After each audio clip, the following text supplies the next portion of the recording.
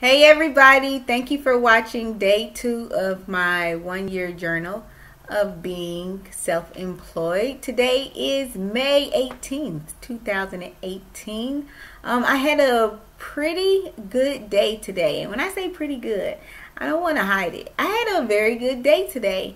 Two things I want to talk about in this video is take risk and be prepared. So today I was at my regular job, and we actually had a candidate that is running for the governor position here. So they actually came out to volunteer at my job, and the reason why I say take risk is because I asked her PR person if she would be interested in possibly being on my show called the Martinique Show. For you guys that don't know, I do have a show on my YouTube channel, Martinique the Storyteller.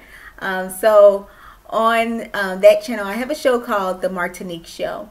And on that show, I actually interview individuals with different careers, really just to introduce these possible careers to middle school and high school students. So my target audience is really mentors, guidance counselors, teachers, professors, as well as career specialists, so they can pass these videos along to middle school and high school students. So I asked the PR person if she would possibly be interested in having this candidate interview and be on the show. And to my surprise, he said, "Oh, I think that's a great idea." So he gave me her email. Well, he actually gave me his email because he will be the one that's scheduling her appointments. So he gave me his email address, and you know what I'm gonna do? I'm gonna follow up. And I'm not gonna follow up a week from today. That's not what you want to do. When people have given you their contact information, you want to follow up that same day, so you can still be in their memory and they can still remember you as well. So remember, always follow up when you are just as a business person of those individuals that you met, so they don't forget you. So I'm going to send that email to him. But I think that would be so cool to have just such an influential individual on the show, because one, that means more views possibly, and then that's also bringing more recognition to my channel, Martinique the Storyteller, as well as the different shows that I have as well, and possibly even bring in more donations, because I'm trying to become like a PBS, you know. So the second thing that I did today in regards to taking risk, so when I was leaving where I was working, I was going to the office, and we actually had media, a news station there. So we had a media team there and everything, because this candidate was volunteering with us. And so we had an anchor woman there, and she was doing the story of the potential governor. And so I drove away, and I was just thinking to myself, you know, Martinique, you should go ask them if they would like to be on the show and be interviewed. So then I said, no, I'm not going to ask them. I got in my car, drove away. Then I turned around. I said, you know what? What's the worst that they can say? All they can say is no.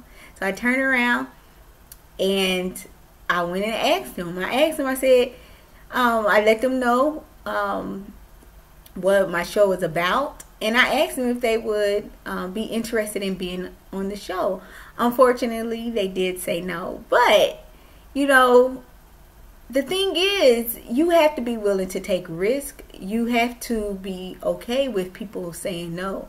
And the other thing about it is, okay, that's one door that closed, but when a door closed, you can always still go through the window. So the reason why she specifically said no was because with her news station, PR is the one that likes to be able to, I guess,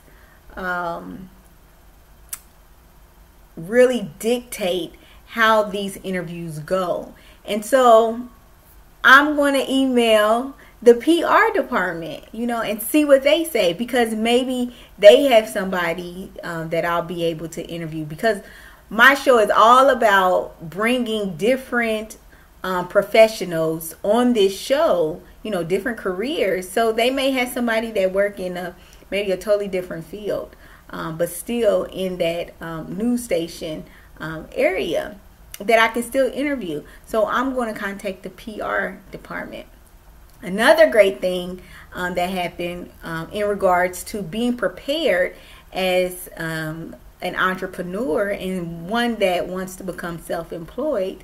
So remember how I told you guys that I've been sending 15 messages per day to small business owners on Facebook, just sending them a message of introducing myself and also asking them if they would like a promotional video. Along with that message that I send them one of the promotional videos that I've made. And so I said that I send 15 of those each day.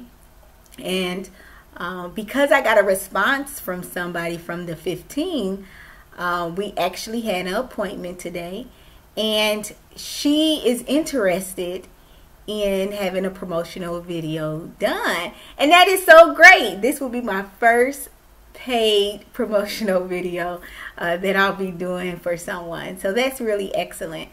But the thing is, it's kind of like, well, Martinique, they haven't paid you yet. And you kind of don't want to get overly excited for it because I do want to tell you, people will disappoint you.